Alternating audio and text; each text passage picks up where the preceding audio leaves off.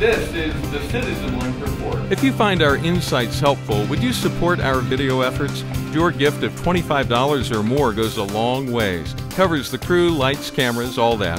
Just click on Donate. Thanks from all of us.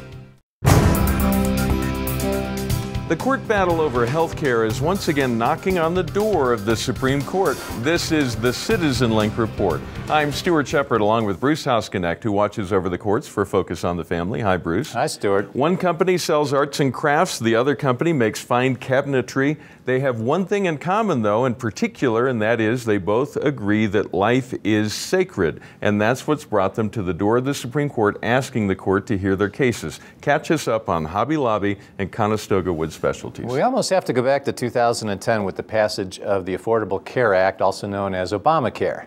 As part of that law that mandates health care coverage for everyone, they defined a term, or left a term undefined, I should say, called preventive services. They left it up to the Department of Health and Human Services to define what types of services ought to go into health care plans of a preventative nature. Yeah. So what came out of the HHS is called the HHS mandate, which is simply an order requiring employers with more than 50 employees, or any employer actually that furnishes a company health plan, to provide a list of certain drugs and services as a part of their health plan. And on that list? And on that list is contraceptive devices that are possible abortion-causing drugs. And several companies, a lot of companies, and including a lot of nonprofit religious entities, which are not at issue in the Supreme Court cases we're talking about now, have all filed lawsuits. There are over 70 lawsuits total around the country involving over 200 plaintiffs. But we have Hobby Lobby out of the 10th Circuit. They're an Oklahoma corporation that is family-owned. They have 13,000 employees. They provide a generous healthcare package, but they absolutely object to the taking of a human life that would be caused by providing these abortion-causing drugs. And Conestoga Wood Specialties is a Pennsylvania family-owned corporation that employs about 950 employees, who objects to the HHS mandate for the same reason. They both filed suit. One in federal court in the 3rd Circuit, which is where Conestoga is located, and one in the 10th Circuit, which is where Hobby Lobby is located. They both came up with opposite results. Meaning that Hobby Lobby won at the appeals court, Conestoga did not. That's right. The 10th Circuit said, yes, Hobby Lobby, their religious rights are violated under the First Amendment and under the federal statute known as the Religious Freedom Restoration Act.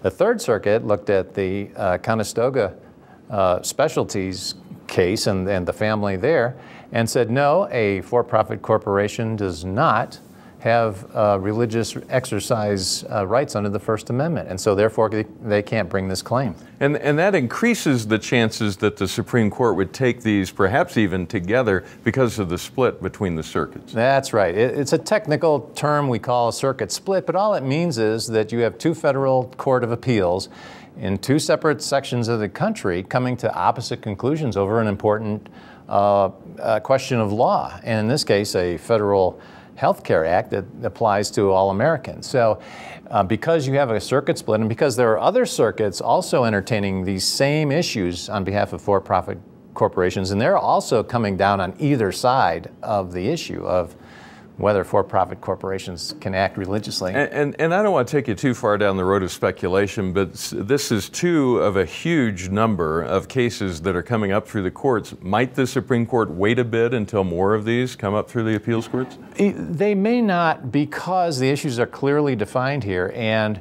there are no, what I would say, slippery procedural issues that might derail a case, as we saw in the marriage cases, where they never really got to the constitutional issues in the Prop 8 case from California. They decided it on a procedural issue. These cases are clean, what they call, simply ready to argue the constitutional issues. And that's why they'll probably take these. Now, we often talk about the First Amendment here, and particularly the right to religious freedom, the free exercise of religion.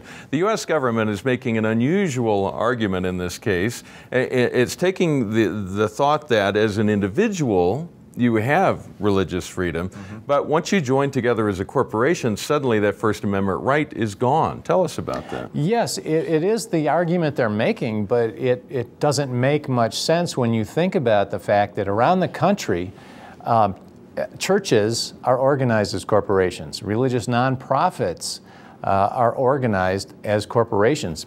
Groups of like-believing individuals, like faith, get together in a corporate nature to implement their religious beliefs. That's what a nonprofit religious corporation is.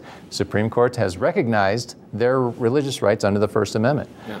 For-profit corporation, organized by a small group of individuals, usually a family, who clearly implements their religious beliefs in their corporate activity, should have the same type of religious protection. Now, we're not talking about General Motors, who have thousands of varying stockholders of different beliefs and everything, but we are talking about some for-profit corporations that ought to be protected under the First Amendment.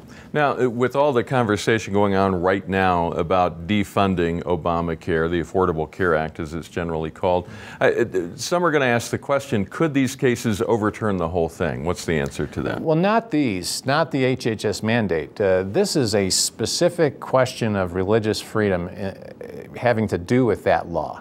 It needs to be decided in favor of religious freedom. Otherwise, some of these well-known companies are going to go out of business. The Green family that owns and runs Hobby Lobby has already said they will not comply with the HHS mandate. They would rather go out of business before they do that. And they would be forced out because the fines would be more than $1 million a day. $1.3 million a day in the case of Hobby Lobby, and in the case of Conestoga, they're looking at, over the course of a year, approximately $35 million a year. Wow.